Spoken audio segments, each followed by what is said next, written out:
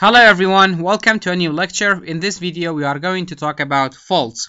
So what is a fault? Well, a fault is a wave-like structure of bent rocks. If you have a strata of rocks and a compressional stress acts on it from both ends, it will bend. It will create wave-like structures that are called faults. Most of the time, faults are found along convergent plane boundaries where flat-laying sedimentary stratas and volcanic rocks are often bent into wave-like structures. The way these stratas bend is just like a sheet of paper. Imagine you have a sheet of paper where you hold both ends with your hands and you slowly bring your hands together. You see that the sheet of paper will start to fold. Just like that, stratas of rock bend and create faults. We have faults that come in a wide variety of sizes and configurations, and most of the time faults result from compressional stress that causes shortening and thickening of the crust. There's two things that you should be aware of. The first one is a hinge line. A hinge line is an imaginary axis where each layer is bent around it. Something else that we have is called an axial plane. An axial plane is a surface that connects all the hinge lines and divides a fault into two roughly symmetrical limbs. So if you have a hinge line right here and you have another strata, you have a hinge line right here, the axial plane is the plane that connects all those hinge lines, and roughly it divides the fault into two equal limbs. We have different types of folding, and here they are. We have anticlines, we have antiforms, we have Cynic Line, we have Cineforms, we have Monocline, we have domes, and we have basins. All these are types of faults. So let's look at each of them in more detail. The first one, an anticline. What is an anticline? Well, an anticline is a fault that is convex in the direction of the youngest bit.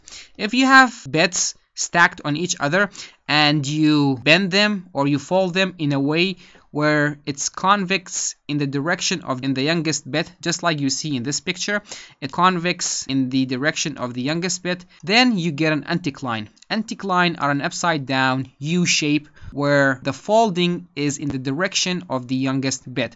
But what happens if you don't know if the layer on top is the youngest bit or the oldest bit? Where in that case there is another term that is called an antiform. So what is an antiform? Well, an antiform is a fault that is convex upward. It is convex upward, but in case whether you don't know if the layer on top is the youngest layer or the oldest layer, in that case you call your structure an antiform. You do not call it an anticline, you call it an antiform. So antiforms is a fault that is convex upward, and anticline is a fault that is convex toward the youngest bit. Another type of folding that we have is called Cynic Line. So what is a Cynic Line? Well, a Cynic Line is a fault that is convex in the direction of the oldest bit. Just like you see here, our oldest bit lays in the ground, and since we have a convex that is in the direction of the oldest bit, then we have a Cynic Line. You have to keep in mind that if for some reason this structure gets overturned, meaning your youngest bit will be at the bottom and your oldest bit will go on top, in that case you still have a Cynic Line even though the shape looks like an anticline or an antiform. Since you have a convex that is in the direction of the oldest bit, you have a Cynic Line, just like you see in this picture. But if you don't know whether the convex is in the direction of the oldest bit or the youngest bit, in that case we call it a Cineform. So a Cineform is a fault that is concave upward. So Cynic lines are convex in the direction of the oldest bit and they are a U-like shape, but Cineforms are faults that are concave upward, in case you don't know whether your oldest layer is on top or in the bottom. Another type of folding that we have is called a monocline. So what is a monocline? Well, monoclines are large step-like faults in otherwise horizontal sedimentary stratus. Monoclines are not U-shaped, whether they are U-shaped upward or downward, but actually they are step-like. So you have a horizontal layer, and then you have an inclination, and then you have another horizontal layer. So it goes like this, it bends, and it goes flat again. Those are called monocline. Another type of folding that we have is called a dome. So what is a dome? Well, a dome is an upwards structures like a hat, where the oldest strata is in the middle and the youngest at the edges.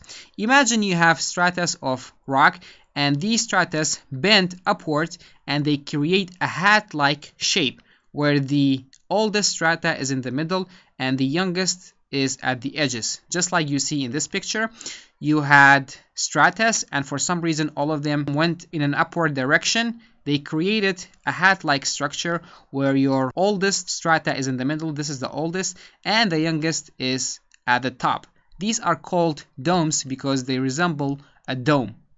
But as you can see, all the layers have been eroded away and the vertical stratas have been exposed. The exact opposite of domes are something that is called basins. So what are basins, or what's a basin? Well, a basin is a downward structure like an upside down hat where the oldest strata is at the edges and the youngest is in the middle. So you imagine you have rock stratas, and for some reason these rock stratas go downward in the middle, and on the edges they come up. In the middle you have your youngest strata, and on the edges you have the oldest, and it creates something that is like an upside down hat or a bowl, and it is called a basin. It's a type of folding. So we had anticlines, antiforms, cynic lines, cineforms, monoclines, domes, and basins. And with this we come to the end of our lecture.